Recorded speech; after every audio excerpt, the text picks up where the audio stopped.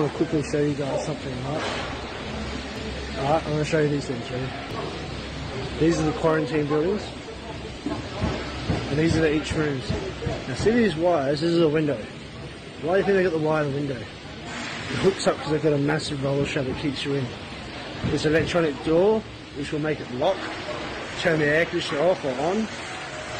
There's that much gadgets, these buildings, what was it, 900,000 or 900,000 each building.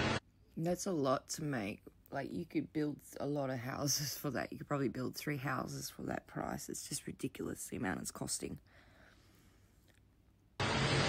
It's going to be all linoed in here.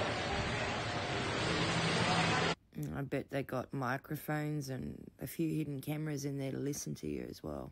The windows are double glazed, so you won't be able to punch out of it. So is it hermetically sealed? It's solid. Each room. This is where you'll be sleeping.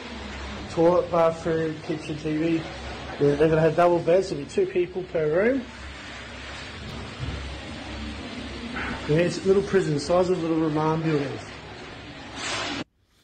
And don't these people building them think that they won't be locked up in them too? This is the thing.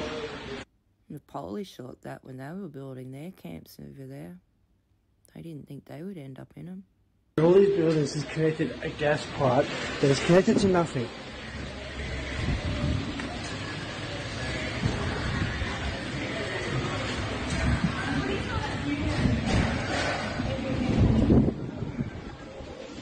Right here. Is it a gas pipe or a water pipe? The rest of the building, your air conditioning, your hot water, electrical and that. What's this one over here? It's through the wall. It's through. It's going to come through the ventilating. Okay. We know what happened last time they did that, don't we? Right. Well, they're going to gas us in these? Actually, don't. Probably, if you're thinking it, you know they're going to. I'm starting to think they're not for the unvaccinated. They're more for the vaccinated when something happens. So they say, but no. Show you one that's starting to get sheeted. And the only weak point is underneath this window. You have to smash through the wall and get through the tin.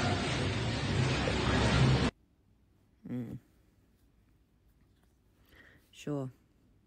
Not like they're going to hear you, you know, put banging and shit.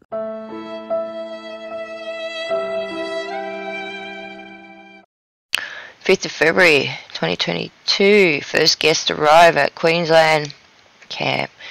First guest arrive at Queensland's regional facility among the opposition calls for the state government to reveal how much it costs to taxpayers. The war campsite west of Brisbane threw out the welcome mat for about 10 international travellers on Saturday, with Deputy Premier Stephen Miles expecting that number to increase in the coming weeks. The facility's 500-bed opening stage was completed last month, but the wet weather delayed its construction. The rest of the 100,000-bed centre is expected to be unveiled by April. This is day one, and I know staff there are very keen to get their first guests in, Mr. Miles said. But we are keen to start small and build upwards from there so that we can test our systems, make sure that everything the staff needs are there to take care of those guests. We expect more people over the coming weeks. Federal government rejected the well campsite, saying it failed to meet the key requirements and instead pursued plans for its own 1,000-bed facility at Pinkenba near Brisbane Airport. The state government was pushed on with the facility near Toowoomba, signing a 1-year lease with Wagner Corporation with the option to extend it. Mr. Miles said the deal represents good value but has not revealed details as indicated in a lease agreement, and they are generally considered commercial in confidence, he said. The LNP said the government owed it to the taxpayer to reveal the facility costs. We've been saying all the way through this, speak to us about the costs, why the secrecy, Shadow Treasurer David Jagansky said on Saturday. But we have denied those requests. What we have seen is a deal of secrecy that is in no shape or form in the best interest of the taxpayer. Taxpayer wants to know how much it costs and what it will be used for. The facility was expected to cater for not only the travellers who need to, but also people who can't at home, but also people. Mr. Miles said the quarantine centres' roles may change in the future. I have no doubt that there will be ongoing need for accommodation and that there might need a change, he said. Right now we have a number of arrivals. We have people coming from countries whose aren't recognised by ours, and we have maritime arrivals. We have agricultural workers who have to, before they can go on farms, there is significant demand. 2 days ago, about the same day, Queensland opened their facilities. South Australia has opened their facilities. Identified as close contacts or unable to isolate safely at home. Port Augusta Regional Accommodation Facility caters for around 100 people, including Aboriginal people unable to return to their homelands and communities in the far north. Over the western coast, it's open to provide the same services in Ceduna or on Rural Wurundjeri country, Emu Farm. Port Augusta Hub will be instrumental in looking after these guys if they test. The Aboriginal Corporation gave permission to South Australia Hub to develop a hub on their land in Port Augusta to look after in the community. Said the temporary centre was a safe and humane place where they could sleep and get treated. These rooms have got air conditioning, they've got showers, toilet blocks, all that kind of stuff. Health, with the help of the community, has gone ahead and are going to be doing culturally appropriate food and delivery. Facility staff with health and security personnel and those in care had access to 24/7 support. A representative from said they were not aware of the facility until a few days ago before it opened, despite raising concerns with SA Help that they need to be appropriate when they encountered their first positive case in. They said they were disappointed. They were not consulted, despite being primary health provider for the Aboriginal community.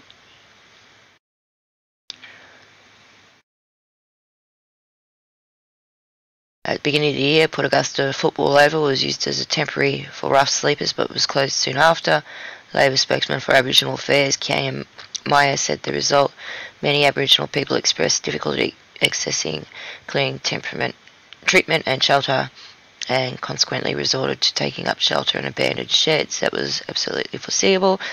The government would have known that was in place in Port Augusta, that there was an influx of Aboriginal people during the summer, and even without that, there has even been a proper plan to open up a camp.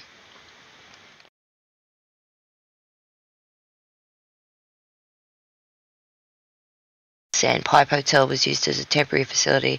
People yet to complete were moved to the new facility across the road.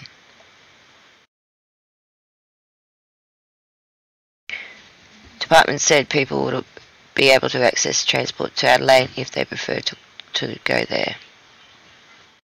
This is Howard Springs in the Northern Territory. It's a so-called old mining site, oil, gas, or mining. The fly-in, fly-out workers used to camp there. Pretty big. The site that the federal government are building for Queensland is a PFAS contaminated site, as well as other toxic chemicals from World War II. In the 1940s, the Australian Army's 29.5 hectare Damascus barracks were developed by the US in the Second World War for military waste disposal, hence their location on the Brisbane River, a handy place to dump toxic waste.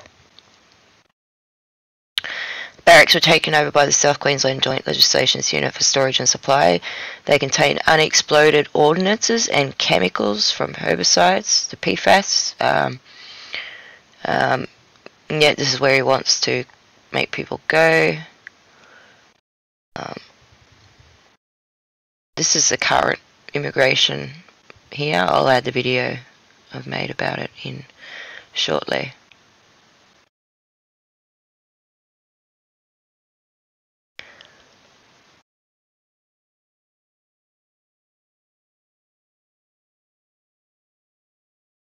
This is the Wagner one out at Toowoomba. That's currently just opened.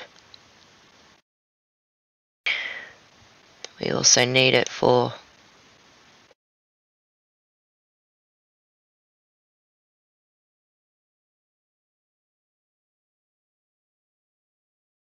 Victoria's.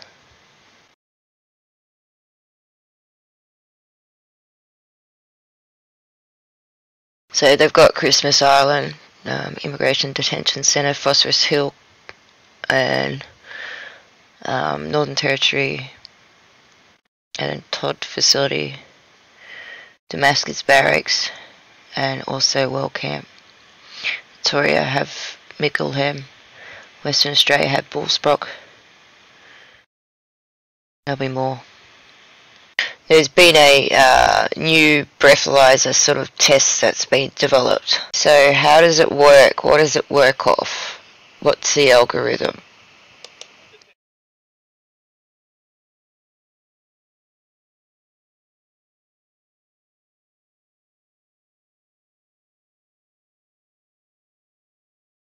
So, yeah.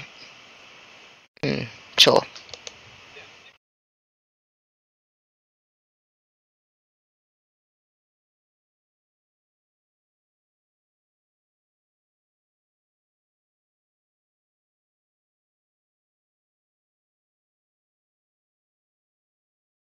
Sure, okay.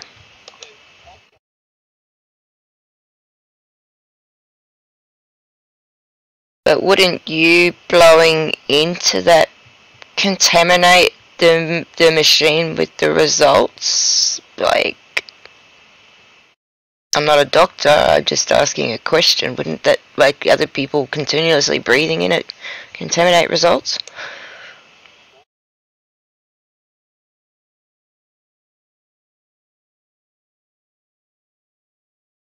It's in the code. Sort of trying to merge us with AI, aren't they? Iron and clay don't mix.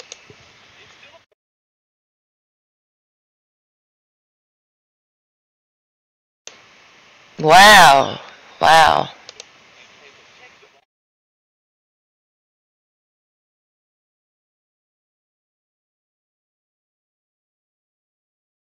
Sure, okay. So, what's written on that? I can't quite see it. Exam systems or exam analysis.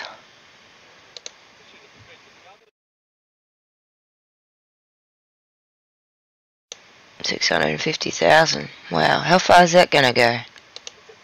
Let me guess, I bet you it's already been made and this bloke is just the lackey that's gonna bring it all out to the public. I bet you that's what it is.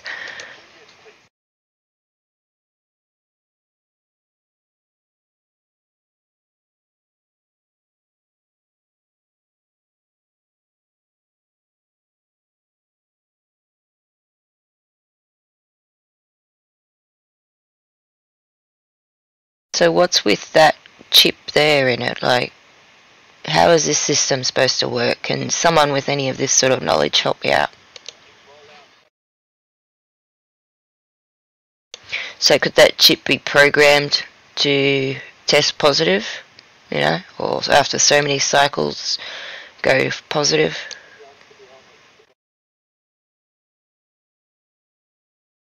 So when is the Australian election? I reckon after the election, all shit is about to break loose.